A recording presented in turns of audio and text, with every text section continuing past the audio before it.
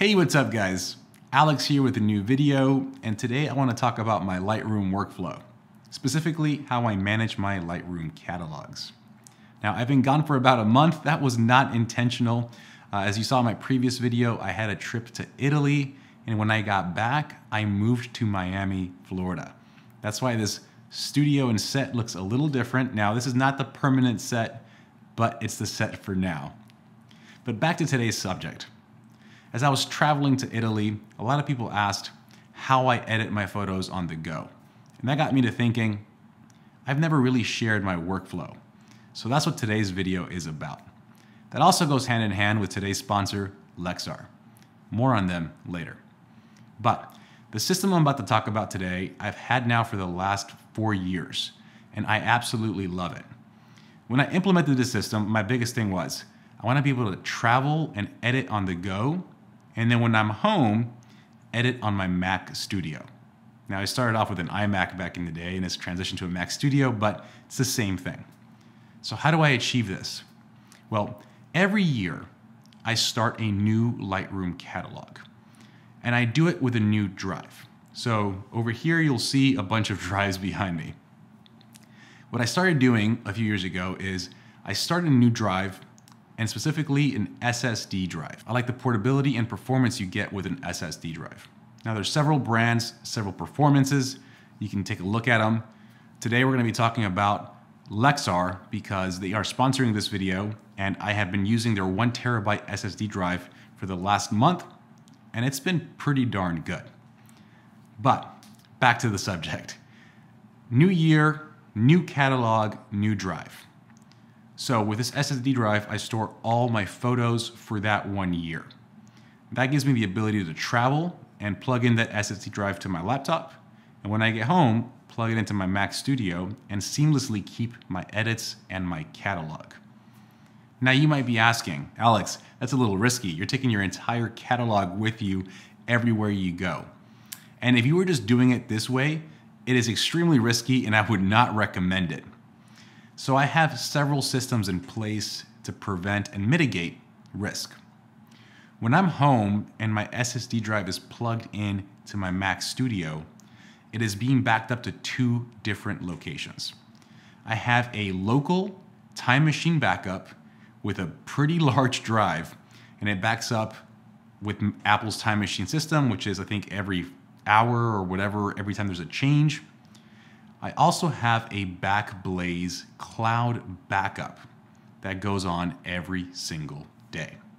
So my SSD drive is backed up to 2 different places at 2 different times. So if I were to lose my SSD drive, I have access to it on my time machine, and I also have access to it on my Backblaze setup. If you're not familiar with Backblaze, Backblaze is an online cloud-based backup provider. They are actually extremely affordable and offer several plans. I've been using them for years and they are absolutely great. And by also having a local backup, I prevent any issues if I have no internet or for some reason I can't connect to the cloud. So that essentially is my system on a yearly basis. After the year ends, I will stop adding photos to that SSD drive, and then I will back up that drive to another local drive I have and have 2 different backups of that SSD drive in 2 different drives in case one were to fail.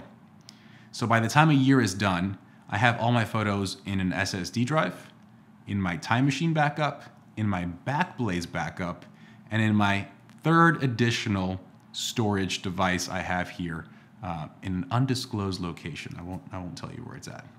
But essentially, several points of failure in case anything were to happen. Now with this system, I've had 0 issues, and it's given me the ability to edit when I'm traveling, edit when I'm not home, and also when I'm home, seamlessly continue my edits on my large screen on my Mac Studio. It is a system that I absolutely love and highly recommend. With that said, let's get to today's sponsor, Lexar. So you might have heard of Lexar for their memory cards. I currently use Lexar memory cards on all my Leica cameras. They also make SSD drives. Here in front of me, I have their 1 terabyte SSD drive that I've been using for the past few weeks, and it is incredibly fast. And small. So in this drive, I have my entire 2023 catalog, which means if I plug in this drive to my laptop over here, I can edit on the go. I plug it into my Mac Studio behind me, I can edit right now. And essentially, I'm traveling with a very fast drive everywhere I go, and I'm getting incredible performance regardless of the machine I am using. Lexar is sponsoring today's video because right now they are offering this drive at Costco for $69.99 with an additional 64 gigabyte USB thumbstick. A 1 terabyte SSD drive for $69.99. That is absolutely wild, because if you were to add a terabyte to your Mac out of the factory, I think Apple charges $200 to $400. So you're getting incredible performance at an incredible price. So if you have a Costco membership, check out this Lexar bundle on sale right now. Back to today's video. So essentially, that is my Lightroom catalog workflow. I wanted to make this video because recently there's been some news around an SSD drive that's been failing, and a lot of websites have been pulling the recommendation for this drive, and yeah, a lot of drama around the storage space. But I think that people are looking at it from the wrong perspective. Now, before SSD drives with regular hard drives, everybody knew they would fail, and they would take that very seriously by buying multiples, backing up. With SSD drives came an incredible jump in performance, but also the fact that there was no moving parts, people assumed they would not fail. That is not the case. Anything can fail. And just because something can fail doesn't mean you shouldn't use it, right? You should just learn how to work around those potential points of failure. Benj Heish also did a video on this, and I completely agree with everything he said, and he has a similar workflow. So in the end, I think implementing a system like this allows you to be able to take your catalog and your edits on the go. It allows you to have incredible performance, but you also got to be careful. So you might be asking yourself, Alex, so how many drives do you have total? Well, when I implemented the system, I went back and I stored all my catalogs for previous years in their own individual drives. I currently have an SSD drive for every year starting in 2015. That is 8 total. Back then, they were a lot more expensive. They weren't as cheap as they are now, and you weren't able to find bundles like the one I just mentioned with Lexar at Costco. But it's worth the investment. I also have several regular non-SSD drives that just are backups of backups of backups.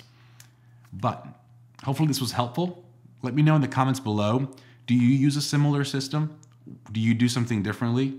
Let me know in the comments below. Let's have a discussion, and hopefully you enjoyed this video. As always, guys, thank you for watching, and I'll see you on the next one. Have a good one. Peace.